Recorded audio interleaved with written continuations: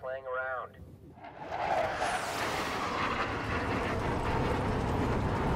I'm gonna be alright, Diller.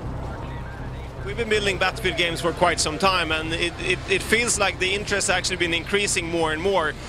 The awareness of the brand has actually, exploded with Battlefield Bad Company 2, and now when we release Battlefield 3, people seems to already know about it even before we announced it. So it felt like a natural thing to just keep feeding people the Battlefield games that they apparently want to see. We're not trying to build another game than a Battlefield game. We want this to be the best Battlefield game that we have ever built, and looking at what the different franchises are doing, we are doing something quite different. Just the fact that we have vehicles in our experience is more or less unheard of in other games.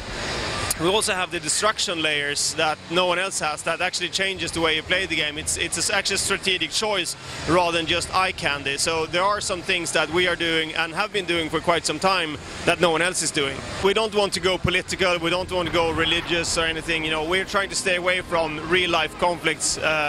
But we still want the game to feel authentic. So if there are resemblances, then of course, because there are wars in some parts of the world, and you might feel like there's a resemblance. But we are trying to create fiction and entertainment. We're not trying to create controversy, because controversy is often the thing you pull when you feel like you don't have a good enough game.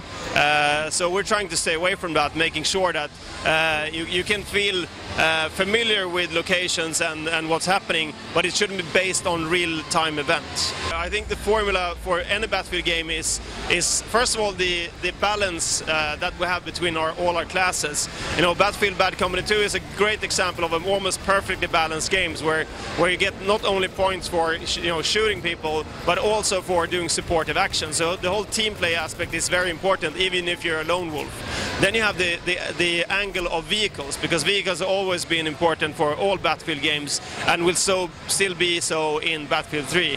And then of course we've added the layer of destruction, which actually is a game changer, because it actually changes the way you play a match. You can actually change the circumstances for all players on the map by just shooting the right targets. So I think those three things are hallmarks for the Battlefield series. The hardest thing with having all these features like destruction is to find the right balance. It's not about just throwing things in there because it's a gimmick. It's actually supposed to change the way you play the game.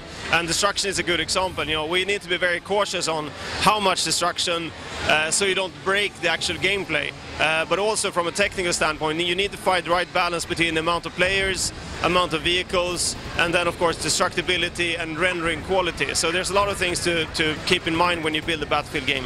The engine is actually built from ground up to fit all platforms that we're focusing on, everything from PC to Xbox to PS3. So the goal is to use the same core mechanics, both the animation system, the rendering, everything is the same on all platforms, and it scales really, really well. We haven't shown any console footage yet, but we will very, very soon. So I hope people will trust us on that. We won't have a lesser experience on the consoles than on PC.